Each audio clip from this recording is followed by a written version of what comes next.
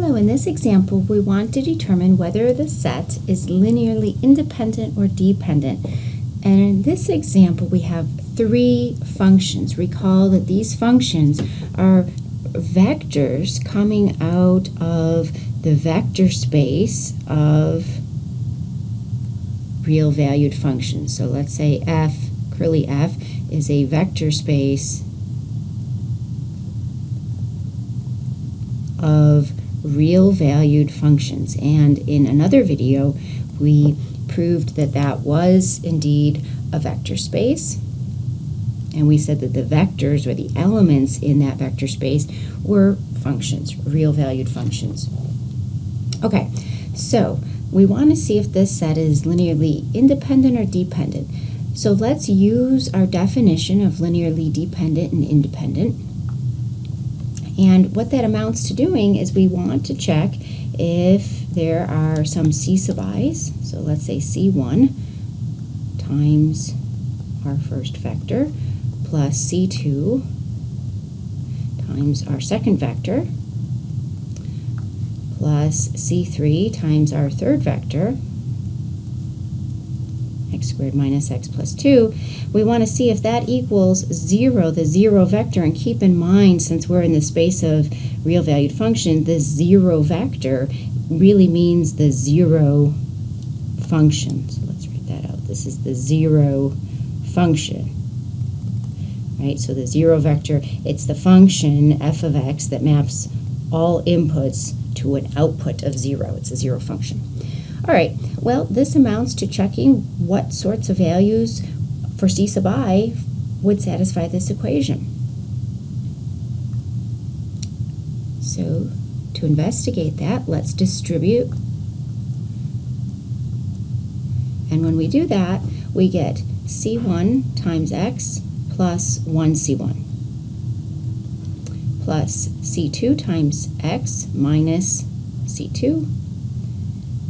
We get a c3 times x squared minus c3x plus 2 times c3 equals 0. Okay? And again, we have to compare apples to apples. So if we have an x squared term on the left-hand side, that must equal the x squared term on the right-hand side. So let's consider terms with x squared. Let's consider our quadratic terms. And on the left-hand side, we have a c3x squared, and on the right-hand side, essentially, we have a 0x squared. So this tells us that c3 must equal 0. Okay, let's see what else we can determine here. Well, something else that's really useful, if we look at the linear terms, we look at the terms with just an x in them. So consider terms with x. In this case, on the left-hand side, we have a c1x plus a c2x minus c3x equals 0x. And after we do a couple of these, we don't have to write down our x's anymore. It's really just a matter of looking at the coefficients, because this equation is going to have to hold for any x, so it's certainly true that these coefficients are going to need to satisfy that equation. Now, we already know that c3 is 0, so now we're down to the point that c1 equals negative c2. Lastly,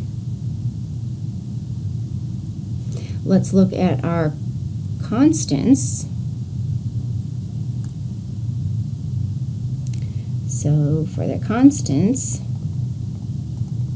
we have a c1 minus c2 plus 2c3, and we already said that that's 0. And this implies that c1 equals c2. And putting these last two pieces together,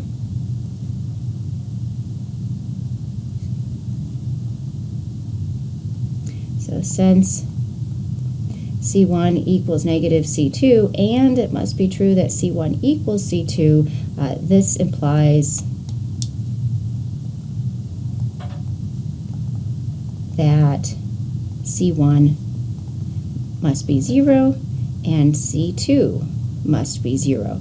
And so at the end of the day, we're back looking at this question, is this set linearly independent or dependent? And we did the analysis.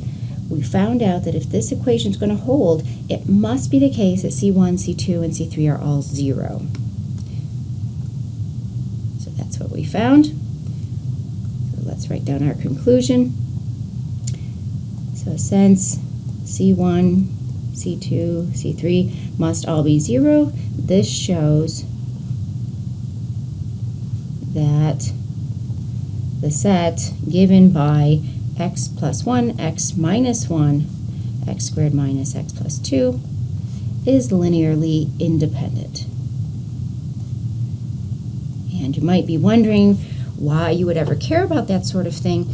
And in the next video, when we talk about basis and basis functions, you might make a nice connection here that sometimes it's nice to write quadratic polynomials, or maybe any polynomial, any continuous functions. You might want to resolve it somehow into some sort of nice basis or nice set of basis functions.